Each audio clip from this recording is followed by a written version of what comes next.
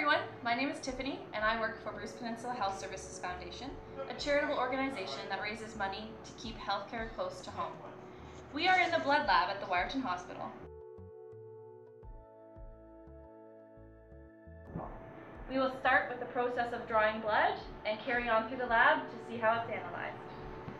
Here we are with Erin, our lab tech. She is going to walk us through the process of what happens during blood drawing.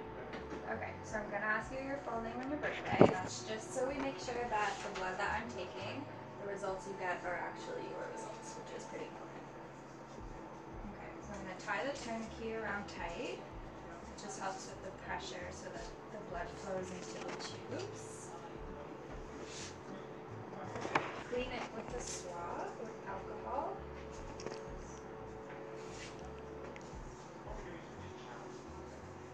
Why do some tests require you to fast first? So it's to get a baseline. So if you are getting a glucose test done and you don't fast, your glucose is going to be high because you just ate, right? So it's going to. So if you get a baseline, that's good for diagnosing diabetes. All right. So I'm going to get the needle ready. How much blood is in one of those tubes? The small tubes, like the regular size tubes, are 4 mils, and then we have bigger ones that are 5. And for my requisition, how many tubes do we have to take? I'm going to take 4. 4. So, and then there's the order of draw. I don't know if that's important, but Sure. I'm going to poke you. Here's your poke. So the yellow ones go first because there's no additive in them. And then the green ones have pepper in there for chemistry tests, so like your electrolytes or your like glucose or enzymes, things like that.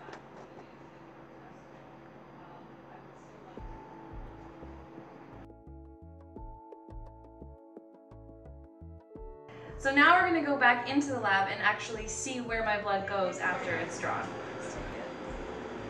So that's my blood. And tell us where we're going. We're going over to the hematology analyzer. Put it all in.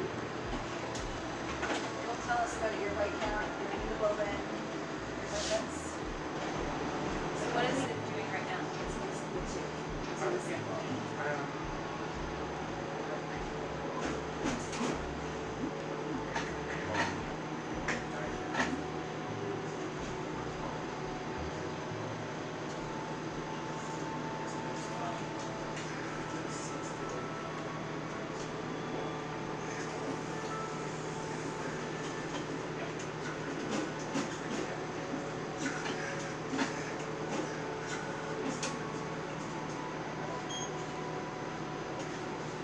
So from when it's done reading the sample, how long until it gets into the hands of my doctor?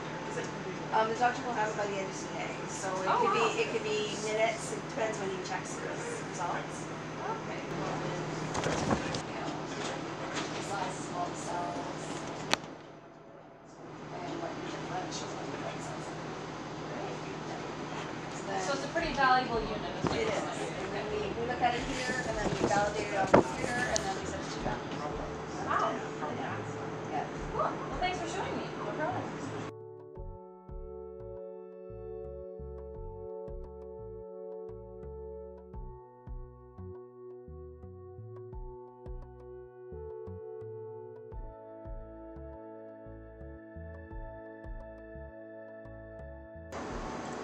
So this is the chemistry analyzer. This is where all the electrolytes and glucose do here. So you put the sample on.